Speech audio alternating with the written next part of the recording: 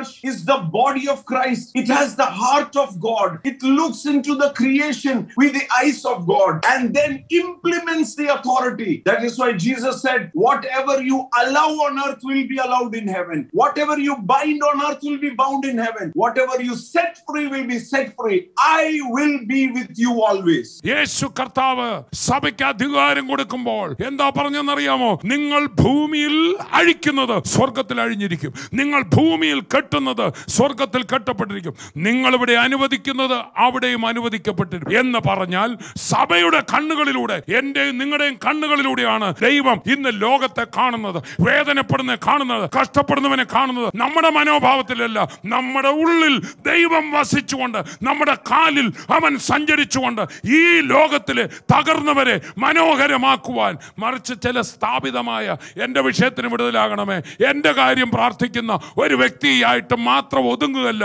മറിച്ച് മുഴു ലോകത്തിലേക്കും ഒഴുകുന്ന ജീവജല നദികളായി സമൂഹങ്ങളെ, രാഷ്ട്രങ്ങളെ, ദേശങ്ങളെ അനുഗ്രഹിക്കുവാൻ സഭയെ ഓരോ വിശ്വാസിയും കർത്താവാക്കി വെച്ചിരിക്കുക. When you see a person sick, when you see some people who are addicted to drugs or alcohol, a holy anger should come inside of you. Amen. Anger against the devil, anger against the enemy, and say, no, you cannot touch him. In the name of Jesus, you get out of this body. അതുകൊണ്ടാണ് നമുക്ക് ഇവിടെ ജാതിയോ മതമോ വർഗമോ വ്യത്യാസമില്ല.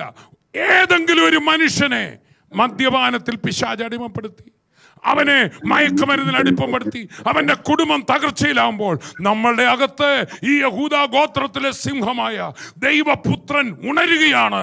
ഈ മനുഷ്യനെ തകർത്തോണ്ടിരിക്കുന്ന, ആ മനുഷ്യന്റെ ജീവനെ നശിപ്പിച്ചുകൊണ്ടിരിക്കുന്ന ആ ദുഷ്ടശക്തിക്കെതിരെ നമുക്കറിയാം ഇതിവന്റെ സ്വഭാവമല്ല, അവനെ ഒരു പൈശാചിക ശക്തി തകർത്തുകൊണ്ടിരിക്കുക.